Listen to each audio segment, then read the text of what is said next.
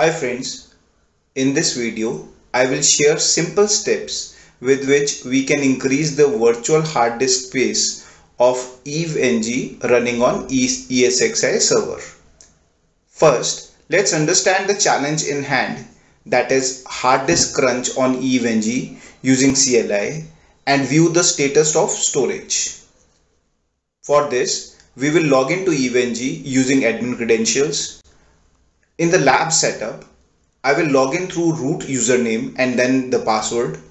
Further, in order to view the space used by the virtual hard disk, issue the command df -h and a list of files will come up. Our file of interest is EVE-NG VG root, which resides under /dev/mapper.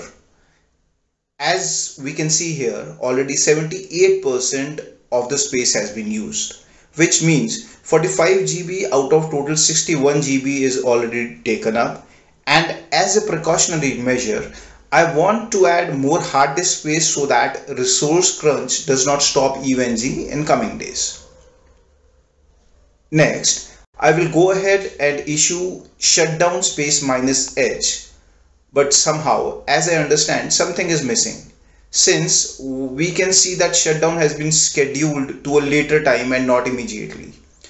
Hence, I will have to add keyword now to command so that whole command looks like shutdown -h now. The moment command is issued, the process to immediately shut down EVE-NG will initiate. Once the EVE-NG is shut, I will log into ESXi and click on Edit tab, which is on the right side of the ESXi window. A new window pops up and shows already configured hard disk, that is hard disk 1 and hard disk 2. As we can see, the hard disk 1 has been assigned 50 GB of space and hard disk 2 with 20 GB. It's always recommended to create a new standard hard disk and not to expand the existing ones.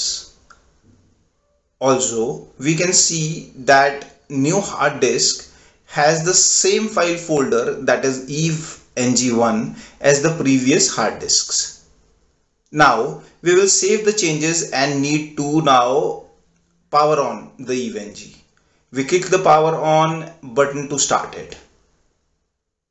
After restarting the EVE-NG, SSH into with the root credentials on the EVE-NG and verify whether the additional hard disk has been accepted by system and now part of increased space. But be careful, the increased space is because of additional hard disk and we have not expanded the same hard disk.